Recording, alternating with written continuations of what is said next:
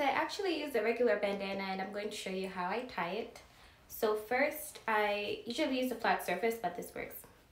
So I take one corner and then I fold it in like that. And then I take the other corner and fold it in like that.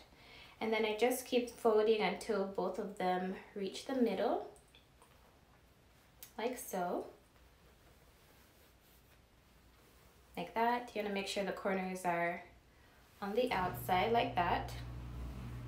And then I just put that on the back of my head. And then I usually take the folded side like outward and then the side inward like that. And then I like my bowl on the corner, but you can put it in the middle if you like it in the middle. But you want to make sure that these are the same level like that.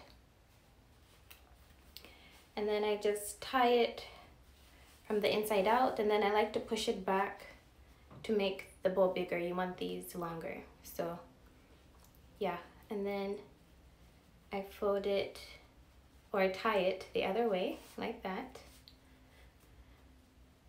And then you want to make sure that this is not inside out. So like this is the back right here. So I turn that around and then just tuck that in like that. And then I do the same to the other side. Oh. Yep, and then I tuck that in. And there you go.